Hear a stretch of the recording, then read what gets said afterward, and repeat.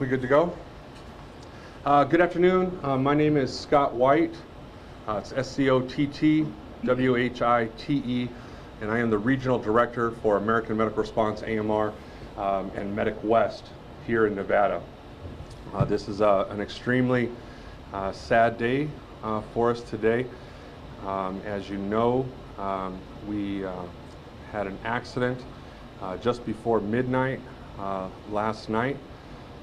That accident resulted in the death of a patient that was in the vehicle and one of our crew members. I'm going to be able to give you some specifics on the times, but there are certain things that I cannot get into, and I would ask that you please respect the process and notifications and such that we need to make, and make sure that notifications and family members and whatnot have been made. So I'll talk for a little bit and then I'll open it up to a few questions. Okay.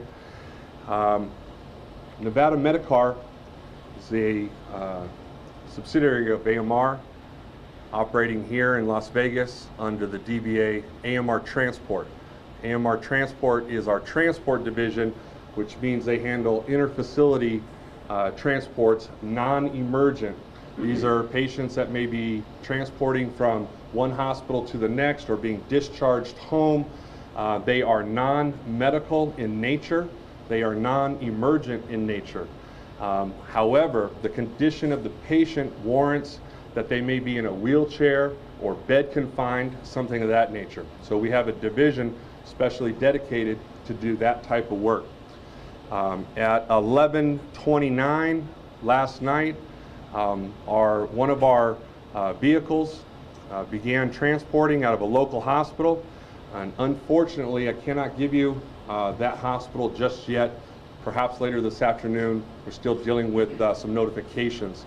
But at 11:29 last night, we began transport to a skilled nursing facility here in Las Vegas. At 11:48, we heard a Mayday call over the radio. The driver of MC10, that's the unit number, MC10, called out Mayday twice, said it over the radio 2 times. Our dispatch notified our non-emergent supervisor. Our non-emergent supervisor gave direction to call for what we refer to as a code 5. Code 5 means that someone needs help. Code 5 then triggers a response to the fire alarm office and to law enforcement. Because this was on a highway, a freeway, the jurisdiction is Nevada Highway Patrol, so everyone gets notified and we go to that scene to make sure everything's okay. We can tell where the vehicle is at based on vehicle locators that are in each vehicle we have, so the dispatch knew exactly where the vehicle was. Our supervisor responded to the scene along with our 911 supervisor, our emergency supervisor. They arrived at the scene to find Clark County Fire Department attempting to extricate the victims of this crash, and unfortunately 2 persons in that vehicle had succumbed to the injuries based on that accident. Our employee who passed away last night, his name is Gary John. He's been with the company for 4 years. He is going to be sorely missed. He definitely has a personality that is very friendly in nature. People really like to communicate with him and associate with him, and so that's going to be hitting some of us pretty hard. I cannot release the name of the patient that we were transporting. Again, there is a certain protocol that's being followed through the coroner's office, etc. And I cannot give you any particulars on the cause of the accident. That's under investigation. I do want to thank the Nevada Highway Patrol for their work this morning, and Las Vegas Metropolitan Police Department. Both those law enforcement agencies treated our employee like one of their own family members, gave us a full escort. That was very touching, and we definitely appreciate that. With that, I'd like to, you want to say anything from the NHP? Sure.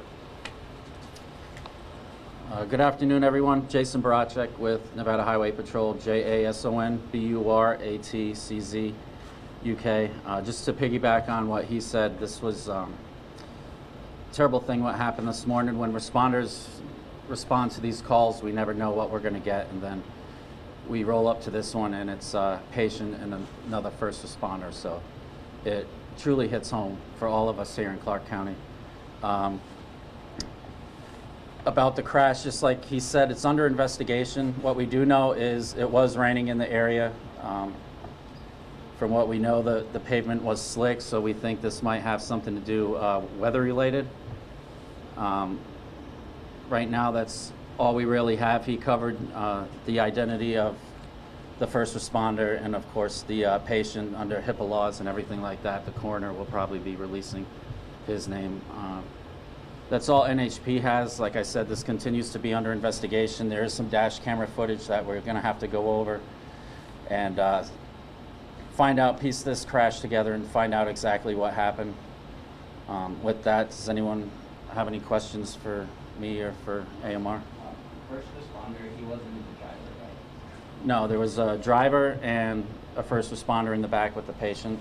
Was the driver injured? He was injured but non-life threatening, and he was released from the hospital a short time later.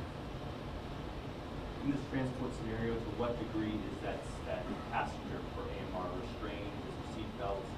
How is that handled? That's for them. I'm not familiar with that. Yeah, both the driver and the attendant have seatbelts. So just like you'd have in a car, in the back of this particular gurney van is what we refer to it as. There is a gurney. The patient is on the gurney. The patient is restrained to the gurney with seatbelts, and our attendant has a seatbelt on. I was personally at the scene this morning, and our attendant did have that restraining system on. What will you always remember about Gary? You know, Gary is he's very quiet, but he's very personable too. He's not someone to maybe impersonate a good time. You know, he doesn't walk around you know, like that. He keeps to himself. He's very quiet, but he's also very friendly. So it's a nice mix. One thing about Gary is he's a worker. You know, I think all of our organizations, we have those guys that they come to work, they get the job done, and they go home. And that was Gary. Never any issues. Last 4 years, patients respected him. His coworkers liked him and respected him. And he's going to be sorely missed. Absolutely. Can you spell his name? Gary and John, John. H? John. Oh, his age.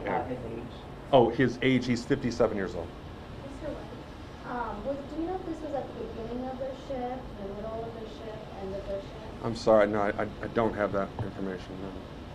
Our shifts don't typically start that late at night. I would be assuming that he probably came on at about 6 or 7 at night, and they work 10 to 12-hour shifts.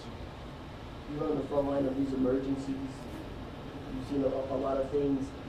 As first responders, how do you deal with the tragedy that hits home? Well, you know, that's certainly a tough one. This is, you know, for a lot of us standing up here, this is my 23rd year with the company.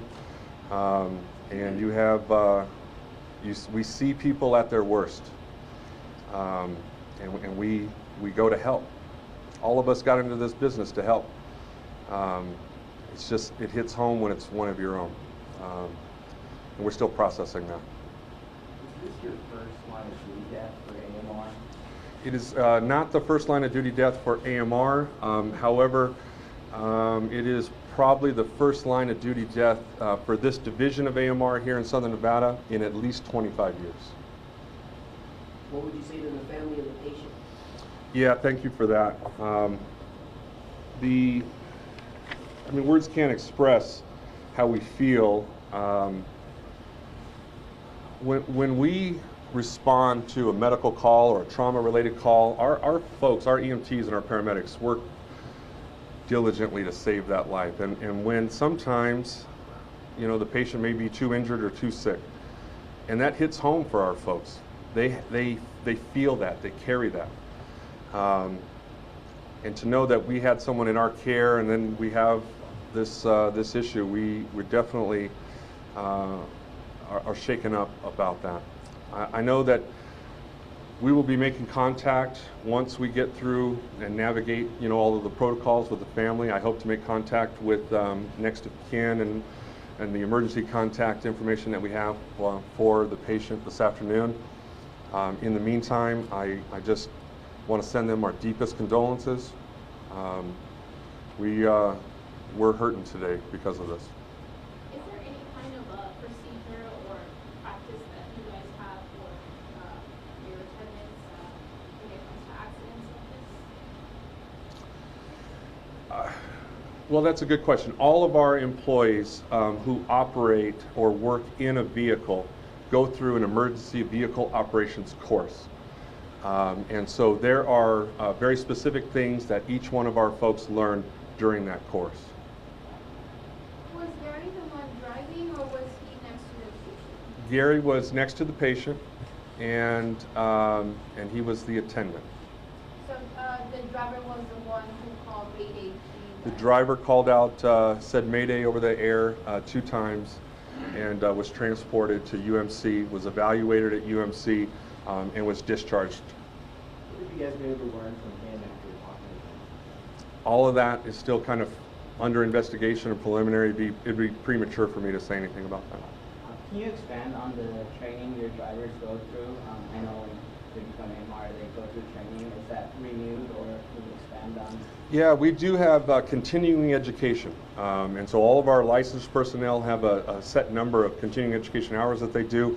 For the driving portion itself, there is a day that is spent in this classroom, the room that we're in today, and then there is a day that's spent on a track, navigating through cone courses and such, in order to operate the vehicle safely.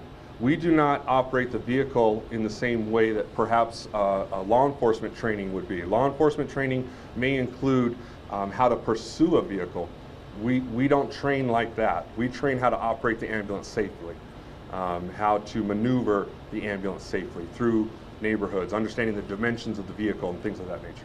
How about the vehicles? Do they go under some kind of safety inspection routinely or anything like that? The vehicles are all inspected and licensed.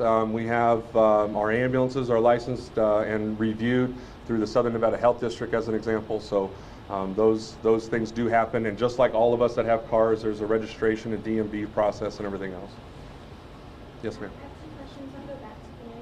Was he one of the first responders to respond to the night of October 1? Gary, working in that transport division, would not have been an initial first responder to that incident, but I can tell you that everyone in this organization either worked in a direct role on 1 October or had a support role in 1 October or the days following 1 October. And the second question is, do you know how long he had been in the EMT? I know he was here for 4 years. He's been here for 4 years, and Gary is not an EMT. I know that was reported this morning that he was an EMT.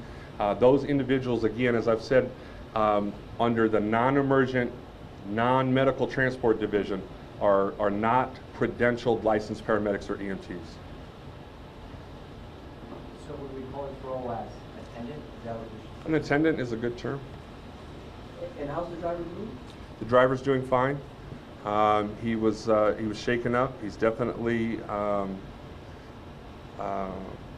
the injuries, physical injuries, whatnot, very minor. So he's fine in that way. But he's devastated by this incident. You know, he's devastated that the entire thing happened, as we all are. But particularly he is.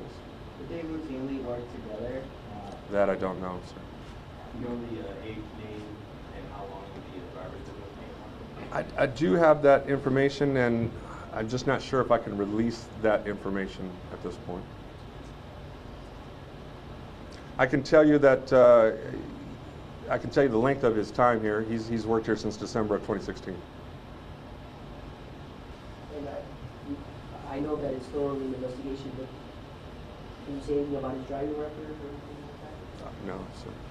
No, I can't. Sorry. You guys have a policy in place for when something like this happens. How long does it take for people to go back onto the air after something like this happens? You know, I'd have to refer to our Human Resources Department, but we do have a line of duty death policy. It's unfortunate that we have to have, and it's multiple pages of how to notify family members and how to bring in our critical incident stress management teams, which will be on the ground here this afternoon, our employee assistance programs, etc.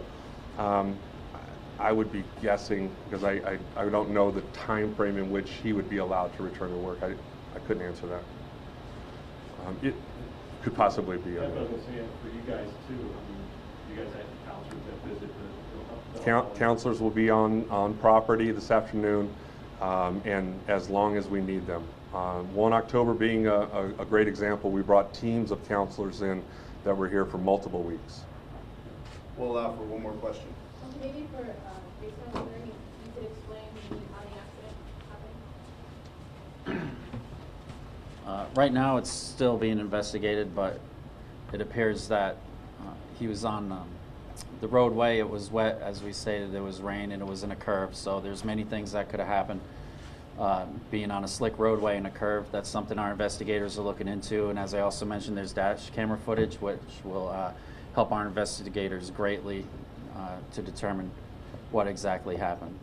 Do you know which direction the vehicle was in? He was going northbound on 15, getting off on the 215 westbound exit. So he was in the left-hand curve, and he lost control and went off the roadway to the left. So, we good? Guys, thank you very much. Before you guys leave, I'll get you guys my contact information if you guys want to do any follow-ups. My name is Damon Schilling. I'm the Public Information Officer for both AMR Medic West. I'll get you guys my card before anything happens. So, thank you.